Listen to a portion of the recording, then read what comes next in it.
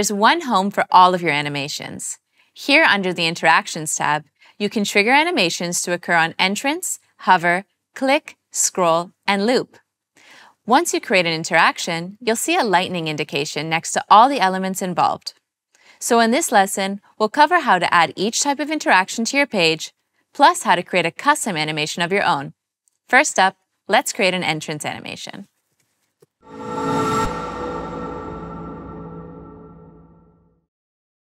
When you choose to trigger an animation on entrance, your elements will animate when they first enter into view. So to add one, we'll just choose the element we want to animate, click the entrance trigger, and choose from the presets. Each of these presets has a quick GIF that shows you how the animation will behave. And once you add one, you'll have this indication here that this element is now animated. Then you can adjust it a bit, like choosing the direction of your animation, and you can preview it right from the inspector. When you're happy with it, you can see that the interaction is indicated in the inspector. You can also see that your interaction cascades down through the breakpoints. But if you want, you can change the animation at different breakpoints. You can change the direction or duration of the reveal at different breakpoints, or choose a whole different interaction. So if we choose Fade in the tablet view, you can still keep it set to reveal on desktop. Or you could also set it to None on mobile, and you'll still see the image fade in tablet and reveal in desktop.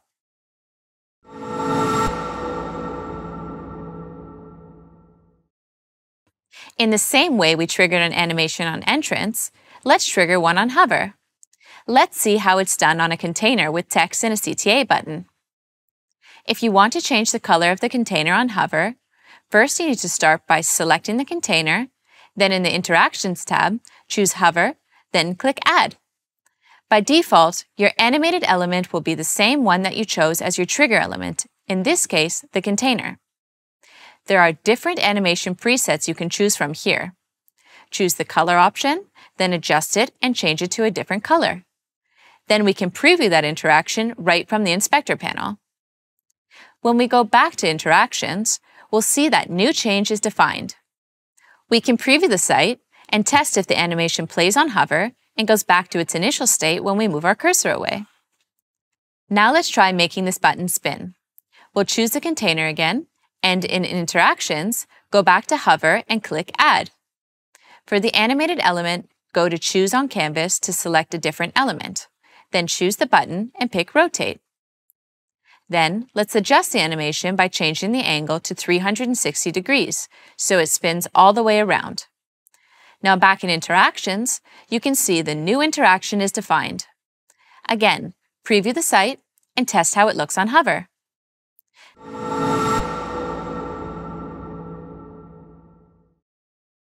Click interactions work really similarly to hover interactions. So let's create this effect where our images will move in different directions on the first click, and then when you click again, they'll go back to their original positions. Start by choosing the container that your images are in. Then under Interactions, add a click interaction. We'll choose the left image as our animated element, since that's what we want animated when it's triggered. Then click the Move animation.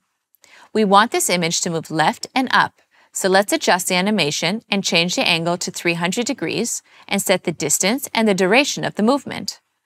Then, when we go back to Interactions, we'll see that the move is defined. Let's repeat these steps on the rest of the images and set a different angle for each according to the move we want to create. We can also change the default to a toggle behavior so that it'll automatically move on first click and move back on second click. And let's preview the site again to see how that looks.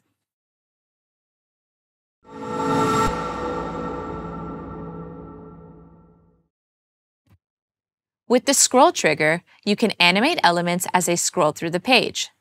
Let's create a scroll interaction on the container. Start by changing the animation path to From its design. We want the container to shrink while we're scrolling the page, so let's choose the Shrink preset. Click Adjust Animation and scroll to see the changes right on our canvas. Then let's make some adjustments to the Scale and Animation area slider.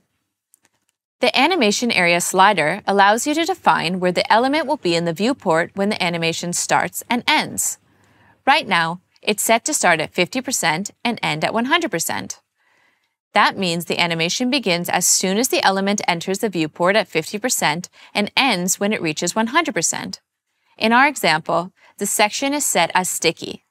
That means that the end of the viewport acts as the end of the page, so the container will shrink until it reaches the bottom of the page. We can make it start a little earlier and keep it at 100%.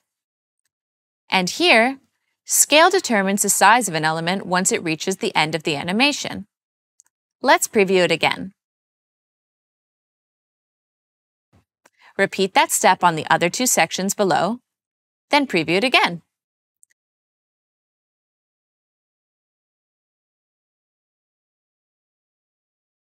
And you can also add a scroll effect to your global header by heading over to the inspector and going down to scroll effects.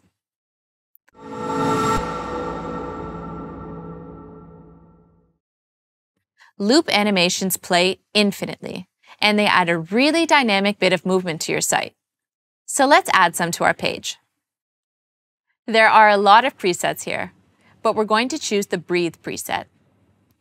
We can make some adjustments, like changing the direction, increasing the speed and the distance, or setting a delay between loops.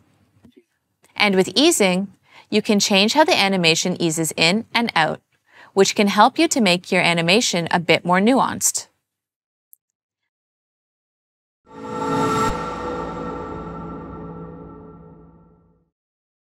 Let's cover how you can create a custom interaction.